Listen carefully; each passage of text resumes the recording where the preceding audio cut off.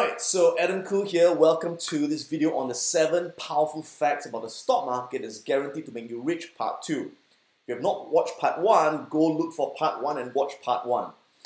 Alright, let's continue. Now, let me do a quick review on the first 4 facts we've learned in part 1 of this video. Fact number 1, stocks are the best builder of wealth. Fact number 2, the stock market always goes up in the long run. Fact number 3, the stock market makes annual gains 75% of the time. Fact number 4, stock prices move in cycles or trends. So, question is this, if the stock market always goes up in the long run, if the stock market has delivered 11% return consistently on average for the last 30 years, then why do many people who invest in the stock market only achieve 3 to 4% returns? Why is it that most financial advisors or banks will tell you, be happy with 3 to 4%, 10 or 11% is unrealistic, 20% is even more unrealistic. Why does that happen? Or why is it there are even people who lose money in the stock market? How is it possible to lose money in the stock market when the stock market always goes up in the long run? How is this possible? And the reason is, well, there are 3 reasons, right? Reason number 1, why people make low returns and even lose money in the stock market is because of emotions. Emotions cause people to buy at the worst time and to sell at the worst time. Okay? Emotions cause most people to buy at a high price and sell at a low price and obviously lose money. That's not how you're supposed to do it. You're supposed to buy at a low price and sell at a high price. Now, the question is, why do most logical, sane people do the opposite? It is because people tend to make decisions based on emotions, right? Now, when do most people buy stocks or make investments? They do it when they think times are good, right? When everyone is investing, that's when I should invest, right? So most people buy during times of high optimism, right? So here's the funny thing. Well, we learned previously that markets move in cycles, right? So we've got the bull cycle, the bear cycle, the bull cycle, the bear cycle, the bull cycle, right? Now, here's the thing.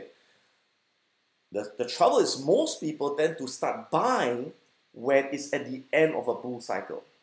Why do most people buy here? Because as the market has gone up for some time, that's when they start to see, hey, you know what? Everyone's making money except me. The market keeps going up. And this is the point of maximum optimism. Let me write this down. Maximum optimism. When everyone is feeling good about the stock market, that's when the man on the street will jump in. Correct? That's right. So that's when most people will buy over here at the end of a bull market. And guess what happens after they buy? Right? The price goes down. Right? Goes down. They say, hang on, hang on, hang on, hang on. And guess what happens after 1 or 2 years? They start to panic. Right? And they will sell when there is maximum pessimism. When everyone says, you know what? The market will never recover. It keeps going down to lose everything, but they get up before it's too late. Oh my God, I'm going to sell. Right? And they sell here. They sell here at the point of maximum pessimism. Right? So they buy high, they sell low, they end up losing money. And guess what happens after they sell? Boom, the market goes up. They say, shit, right? And they say, I don't trust it. I don't trust it. It's going to go down. It's going to go down again. I don't trust it, right? But eventually, what's going to happen is they see everyone making money again over here, right? So as it keeps going up, going up, going up, going up, again, maximum optimism. Hey, everyone's making money except me. I'm going to buy again. So they buy over here. Guess what happens after they buy? Boom, it goes down. They go, oh my God, oh my God, oh my God. And they get so scared, they sell. And again, they lose money. And once they lose money, boom, it goes up again. Right? And that's how the market screws people. It screws people who think short term. It screws people who get emotional. But people who think logically, who understand the winters and summers, who invest without emotions, they're the ones that make all the money. So you can too, but you got to think differently. So that's reason number 1. Do not let your emotions drive your investment decisions. Use logic and use statistics. So let's move on to reason number 2. Reason number 2 why people could still lose money in the stock market is because they buy the wrong companies. Right? They buy lousy businesses. Okay? Now, I said previously that the stock market always goes up in the long run. and that you always win if you hold long enough, right? Again, this only applies to the index. For example, if you take the Dow Jones index, the Dow Jones is the 30 biggest companies. If you take the S&P 500 index, it's the 500 biggest companies. Now, they always go up, guaranteed. But individual companies could die, okay? So the trouble is, if you bought a lousy company, for example, if you bought Nokia, and Nokia used to be a good company. It used to sell 90% of all the handphones, right? But now Nokia has dropped to less than 1% market share. So if you bought Nokia, you would have lost a lot of money over the years. No matter how long you hold it, you will lose money because you bought the wrong business. Now, of course, if you bought Apple, it'd be a different story. If you bought Apple or Amazon, you make a lot of money. So the question is, how do you avoid buying the wrong companies? Well, the answer is you have to learn how to buy the good companies. And that's in a more advanced course that I teach. But for now, the simplest method you can use is to buy the index. Because remember that when you buy the index, you are diversifying over many companies. You don't buy one company, you buy 500 companies rolled into one. And the way to buy an index is using ETFs, or exchange traded funds. So you can buy an exchange traded fund on ETF on the stock market as simple as you buy a stock. Okay? So what I do and what I suggest people do, the safest way to invest is to buy the S&P 500 ETF, and it's known as the SPY. Because again, if you buy this ETF, you're buying basically the 500 best companies in the US. And every time a lousy company gets dropped out, a better one gets put in, the ETF adjusts to the better company. So you're always with the 500 best companies. So that always guarantees that it will go up in the long run. Make sense? Now, I mentioned earlier that besides investing in the US market, the other market which is growing tremendously is the China market. China, right? Specifically Hong Kong. So I also invest in the Hong Kong ETF, known as the EWH. So by buying this ETF on the stock market, I'm essentially buying the 45 biggest companies in Hong Kong. You can also buy the Emerging Markets ETF, known as the EEM, and this ETF basically invests in all the emerging markets rolled into one.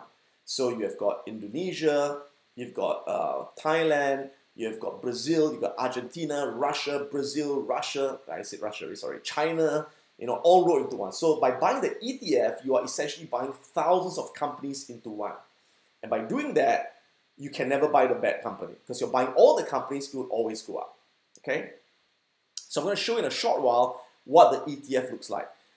Reason number 3. Now again, there are many people who invest in the stock market and they do make money. But you know what? They make a miserable 3 to 4% return. Why do they get so low returns when you saw that in the last 30 years, the stock market has delivered 11%? But why do people only make 3 to 4%? It's because they pay very high fees and commissions to stockbrokers and mutual funds or unit trusts that charge them these high management and sales fees. Okay? So the solution is to buy, again, low-cost ETFs or exchange-traded funds, because ETFs only charge 0.3 to 0.5% annual fees. Whereas if you invest in a typical mutual fund, or we call it a unit trust, they charge you 1% annual fee plus 3 to 5% sales charge when you buy the fund. So imagine when you buy the fund, when you invest in a mutual fund or unit trust, you're paying 5% in sales charge to the agent plus 1% management fee. That's 6%, which means even before you start, you've lost 6% of your money, and that's a lot. Okay, but when you buy an ETF from the stock market, you're just paying 0.3 to 0.5% management fees, and there's no sales charge. You just have to pay a broker to the commission. What am I talking about? You pay a commission to the broker, right? Sorry, right? And again, if you use low-cost brokers, which I use, your commissions only add up to $2 or $3. So you save a lot of money on that. If you'd like to learn more about ETFs and how to buy ETFs, do check out my videos on ETFs. Just go to my watch list on my channel, my YouTube channel, and look for how do you build a winning portfolio of ETFs, and you can watch a video just on that. And again, in our live training programs, as well as my online professional trading course, I teach ETFs in detail. Alright, so let's move on to fact number 5. And fact number 5 is that when you're in a bull market, it's a great opportunity to buy stocks. Bull markets are opportunities. Now, here are some facts about bull markets. Stock markets are in bull mode 90% of the time. 90% of the time, the stock market is in a bull market or on an uptrend. Again, that makes higher highs and higher lows. Now, bull markets are made of impulse and correction patterns. Now, what does that mean? That means that during a bull market, you have got what is known as an impulse. Impulse means the price going up. Correction, impulse, correction, impulse, correction, impulse, correction, impulse, correction, and you get what I mean, right? Now, corrections are temporary dips of 5 to 15%. So this is a correction, it's a correction, it's a correction, right? So these are corrections, and they typically, during a correction, the price typically goes down by 5 to 15%. Now, how long does a correction last? On average, a correction lasts for 1 to 2 months. And here's the thing, corrections are buying opportunities, right? Why? Because every time there's a correction, it allows the price to go lower for you to buy the lower price. And then it goes much higher. Goes lower, buy goes much higher. Make sense? Now, the million-dollar question people always ask is, how do I know it's at the low of the correction? Like, how would I know that's the low? How would I know? How would I know it's not going to go lower? Right? How would I know that this was not the end of the correction? How do I know that it's going lower? So hang on, I'll show you in a while how to tell when it's at the low of the correction. All right? Just hang on for a while in the next few slides. Okay, so here it comes. One of the tools I use is moving averages. And you can apply moving averages in any kind of charting software. So I'm using Thinkorswim, TD Ameritrade for the charting software, and I use the 50, 150, and 200 moving average. So these are moving averages. So moving averages are basically mathematical calculations that the charting software will do and apply on the chart. So one of the ways you know it's a bull market is when the 50 moving average is above the 150 moving average. In other words, whenever the blue line is above the green line and both lines are sloping up, it's a bull market. That's how you tell. And notice that again, during a bull market, whenever the price goes through a correction, it tends to find support at one of the moving averages. So over here, you can see a correction. It finds a support at the 50 and it bounces back up. Right? It goes down, finds support near the 150, bounces back up again. Goes down, bounces back up. Right? So notice that every time it corrects, it would find support at one of the moving averages. There we go. There we go. Okay. So one of the techniques I use is really simple. Every time the price corrects and whenever it bounces off a moving average, that's when I'll buy in, and then you go up again. Now again, sometimes it may bounce off the 50 and I may buy, and it may go lower to the 150 and I buy again. Right? So as long as, again, the 50 blue remains above the 150 green, it's in a bull market and you keep buying during dips, and that's how you accumulate your stock at lower prices. So that's fact number 5. Fact number 6, bear markets are even bigger buying opportunities. So here are some facts about bear markets. Now, most people are afraid of bear markets. They're so afraid to invest because they say, what if a bear market is going to come? What if it's going to come? Let me tell you something. It is going to come, okay? Winter will come eventually, but don't be afraid of winter. Expect winter and know how to profit from winter. That's the point. When you expect it, you know about it, you're prepared for it, you're not afraid of it. Okay, so here are some facts about bear markets. Bear markets appear every 8 to 10 years on average. Okay? Bear markets last for 1 to 2 years. So what's so scary about it? Bear markets don't last. They only last for 1 to 2 years. And during a bear market, stock prices tend to drop an average of 30 to 40% from its high. Great buying opportunity. Why? Because again, bear markets never last. Winter never lasts. After winter, summer will always come. Remember that, always. Bear markets are always followed by a bull market. Okay, so again, sorry, go back to that. So again, quick revision. Where are your bull markets? There's a bull market. There's a bull market. That's a bull market. Okay, and that's a bear market. That's a bear market. So again, notice that during a bear market, right, it typically drops by 30 to 40%. Let me just draw it over there. That gives you the chance to buy great businesses, great companies at 30 to 40% discount. It's like the great Wall Street sale, the great Singapore sale, right? Drop 30 to 40%. That's when you buy great companies at huge undervalued discounts. There we go, 30, 40%, right? And typically they last for 2 years. They always last for 2 years. There we go. And following every bear market, you will have the next bull market. You have the next bull market.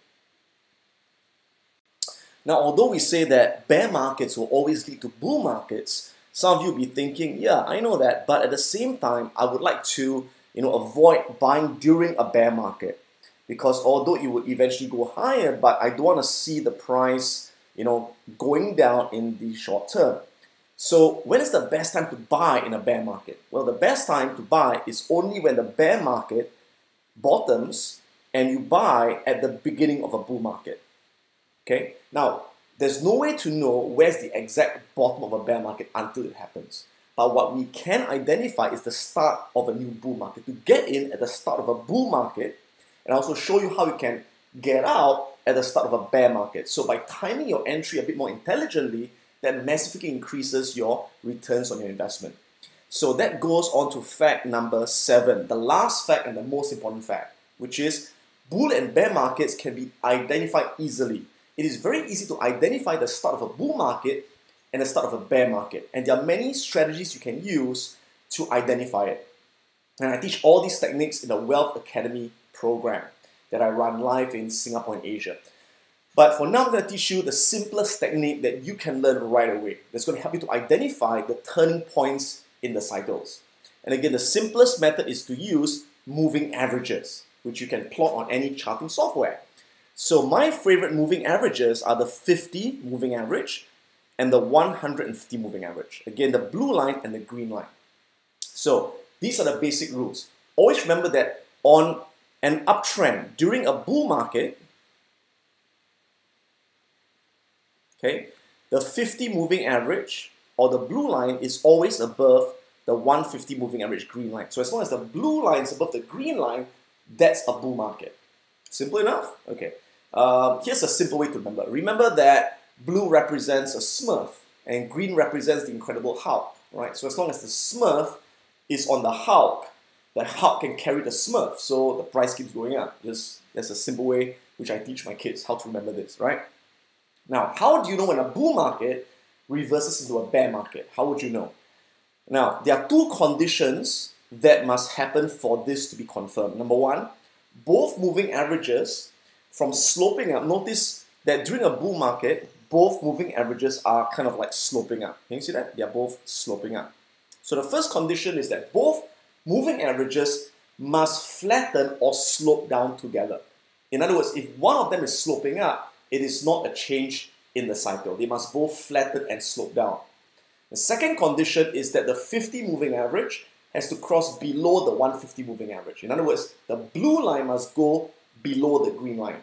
And that confirms a bear market. So over here you can see, do we have the two conditions? Yes, number one, you can see that the 50 crosses below the 150. So now the Hulk is on the Smurf. So remember that if the Hulk sits on the Smurf, that's it. The Smurf's going down, man, right? Next, notice that the blue line is sloping down and the green line is sloping down. So that fulfills the two conditions. This is the confirmation of a bear market. And if you're in a bull market, yes, you could exit just when the bear starts. And you can bet that for the next 1 to 2 years, prices will go down at least 30 to 40%. Now, there are some people who would just buy and hold during that period and keep buying more, and you can do that as well. But to get even higher returns, you could exit at the start of a bear market and then sit back while the market goes down and becomes a huge discount. Now, the question is, when do you buy back? You buy back when the bear market reverses back into a bull market. And again, how would you know? Okay, so again, same thing applies. Remember, in a bear market, let me use a red ink pen. In a bear market, always remember that the blue line, the 50, is always below the 150. As long as the green line is above the blue line, it's a bear market. You never want to enter in a bear market. Okay, the river is flowing south. Now, how do you know that the bear has turned into a bull? Again, there are two conditions that must happen. Number one, both lines must stop sloping down. In other words, they must flatten and slope up. Both lines must flatten and slope up. Remember that. If one line is sloping down, it is not a change in trend. Condition 2, the 50 has to cross above the 150. The blue goes back above the green with both lines sloping up. That's a bull market. So you can see there's a bear market over here. Now over here, take a look at this. Is this the start of a bull market? No, it isn't. Why? Although the 50 crossed above the 150, although the blue line crossed above the green line, but notice the green line is still sloping down, right? As I mentioned, as long as one of them is sloping down, it is not the change of a cycle, even with a crossover. So this is a false signal. So a lot of amateurs would buy that. They say, hey, it crossed, they buy, and boom, it keeps going down. Because it is not a change in trend while one of them is sloping down. Okay? Now, over here, this is a change in trend. Again, notice the false signal was over here. Now, over here was another false signal, as you can see. Why? Again, the 50 crossed above the 150, but the 150 green line was still sloping down. So that is not a change in trend. It's still a bear market. Now, over here, this is a confirmed change in bear to bull market. Why? Do we have the two conditions? Yes, we do. Number one, we've got the 50 crossing above the 150, the blue line crossing above the green line, but more importantly, both lines are now sloping up. Can you see the blue sloping up, the green is sloping up? That's a confirmed bull market, and that is when you want to start buying aggressively again, the start of the bull market. Okay? And once you're in a bull market, you just buy all the way. You hold and keep buying during dips. Every time dips, you keep buying during corrections. Now, over here, you can see that there was a crossover, okay? But again, this was a false bear because again, notice that the green line is sloping up. Okay, again, over here, you can take a look at over here. The green line is sloping up. As long as one of them slopes up, it is not a bear market, it's a bull market. And over here, these are the short-term corrections where you buy more as it corrects on the bull market. It's as simple as that. And that's fact number 7, right? Okay, so we've covered the 7 facts. So let me summarize. So we said that the best way to build your wealth is to invest in the stock markets. Now, in my advanced trading courses and in my investment programs, I teach you how to pick the right companies that will give you the highest returns. But at this stage, if you do not know which companies to buy, simply buy the ETF, the index ETF, which basically means you're buying an ETF, a fund that tracks the index. So in the long run, the US ETFs and the Hong Kong ETFs return over 11% a year. Okay, so the question again is, when do you buy and when do you sell? Now, there are 2 approaches. The first approach is known as the buy and hold approach. This is what most financial advisors tell you to do. And there's nothing wrong with that.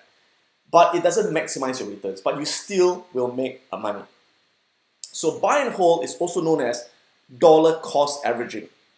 So in dollar cost averaging, it means you invest continuously a fixed dollar amount at regular intervals.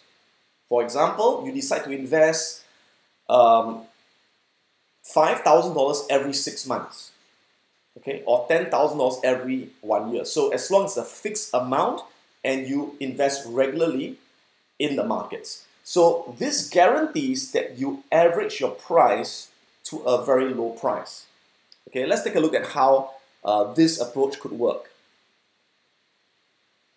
So let's imagine that you decide to invest $10,000 every year for 20 years. Okay? So what happens if you do that and you invest in the S&P 500 index ETF known as the SPY? So this is an ETF you can buy through your online broker quite easily. Okay, so let's imagine that in 1997, which is over here, you invest $10,000 in this ETF. Now, in 1997, the price was at $99.45. That was the price of the ETF, somewhere there. Well, sorry, my line's not straight, so it's somewhere there, so it's $99.45. Now, so with $10,000, how many shares can you buy at $99.45? So you take 10,000 divided by $99.45 to get 100 shares, right? So you buy 100 shares over there. There you go, you buy 100 shares. Okay? Now, 1 year later, what happens? In 1998, the market goes up to here, right? The market goes up. So what do? You do the same thing. You invest the same $10,000 in the market, no more, no less. But now that the price is at $113, your $10,000 buy less shares. So 10,000 divided by 113 is 88 shares. Okay? Now you just keep repeating the process. So next year the price goes up to 139, and again the same $10,000, you buy 72 shares. So notice that as the price goes higher and higher, you buy less and less shares. Alright? And you continue the process. Now what happens in 2001? In 2001, that was the start of a bear market, right? Where the price went down from a high to here. So now the price has gone from 153 to 125. But you're still investing 10,000 a year consistently.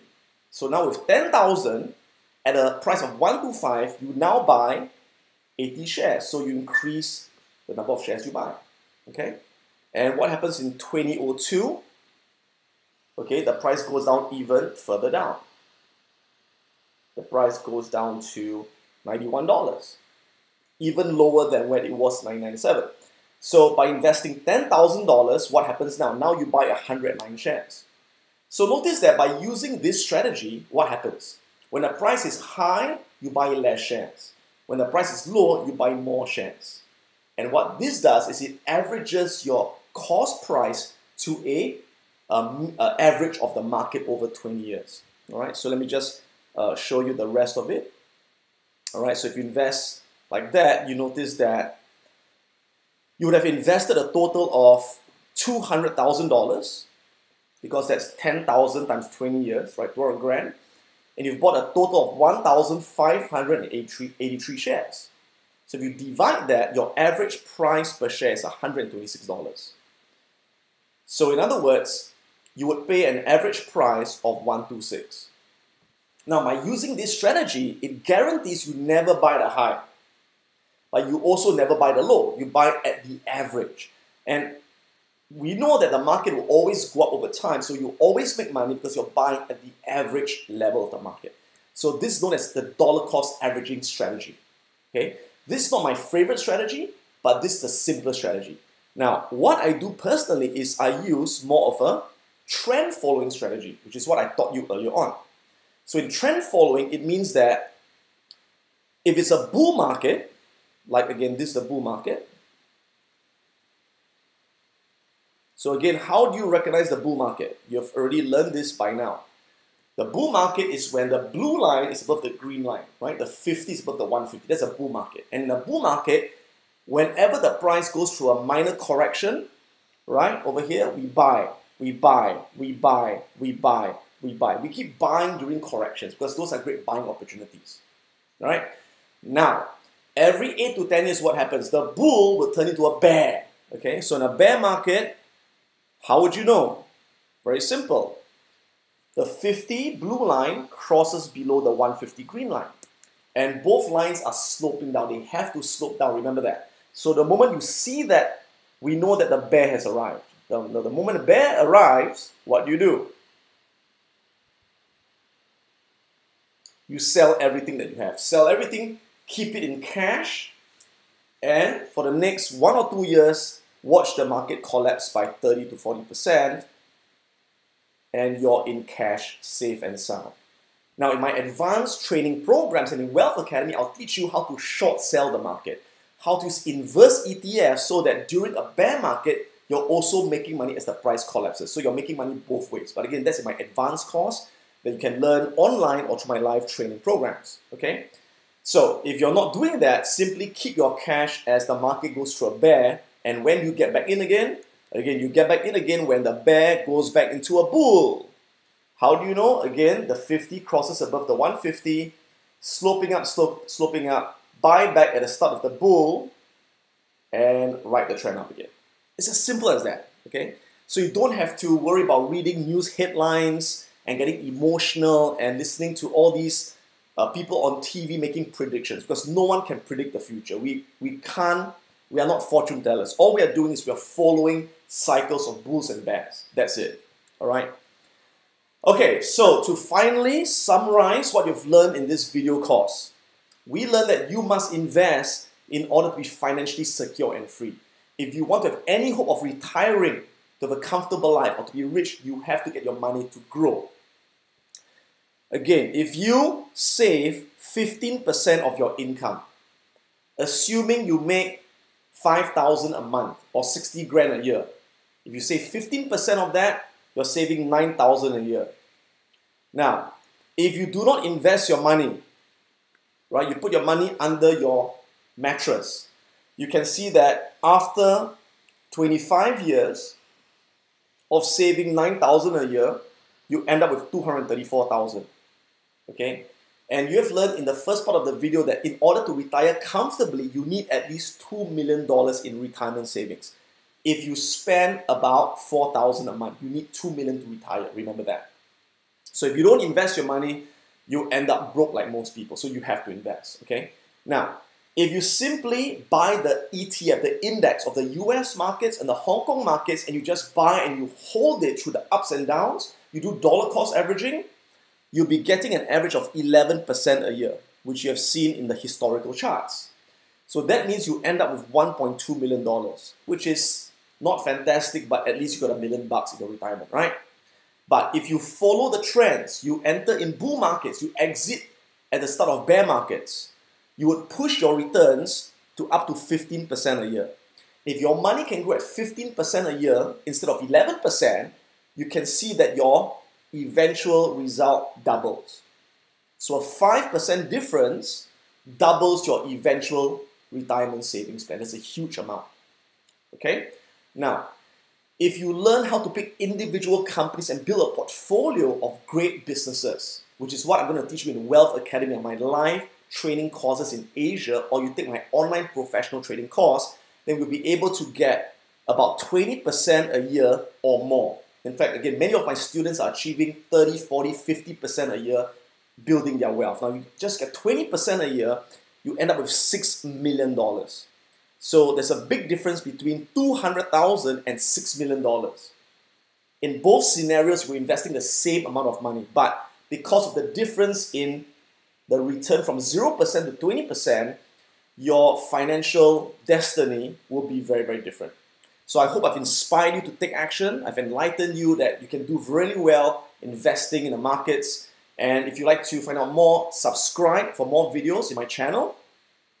You can also go to wealthacademyglobal.com to find out about my live training programs in Asia in Wealth Academy, or visit piranhaprofits.com for my online professional stock and forex trading courses. This is Adam Khoo, and I wish you all the very best to grow your wealth and to achieve your financial goals. Take care, guys.